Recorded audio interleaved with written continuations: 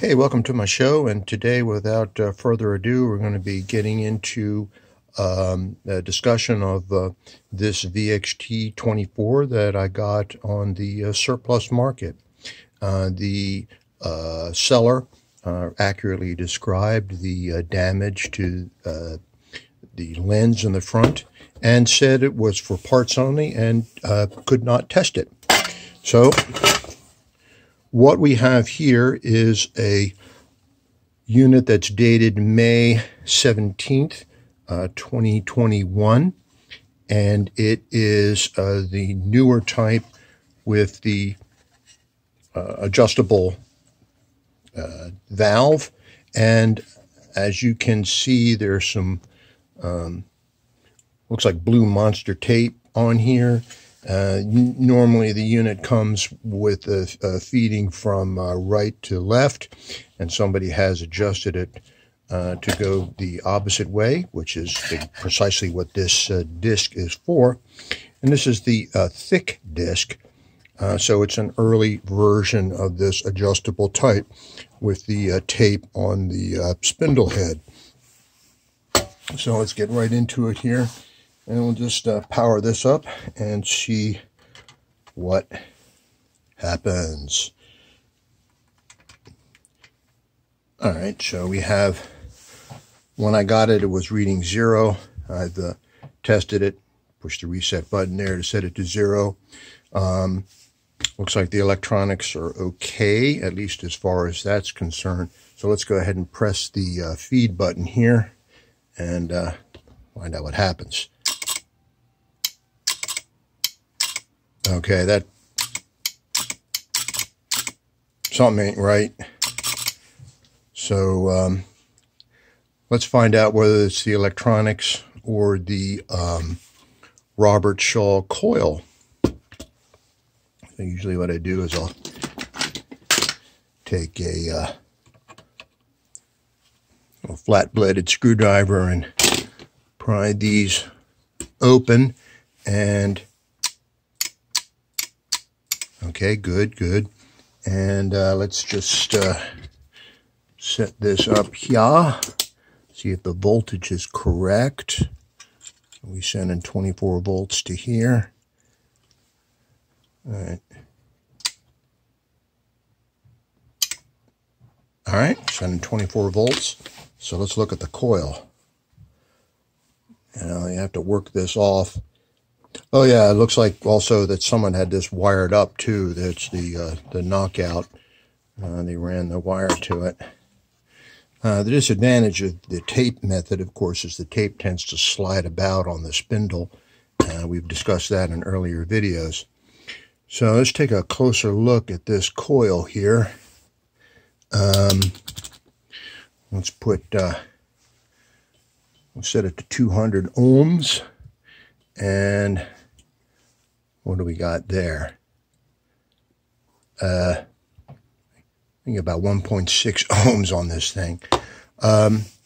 So I have another coil. This is salvaged from an old Unimatch. I love taking Unimatches apart and grabbing what use I can out of them.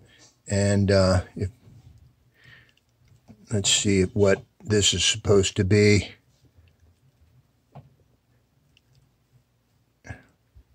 And it's looking like, what do we got here? About 18, 19 ohms. Let's take another coil.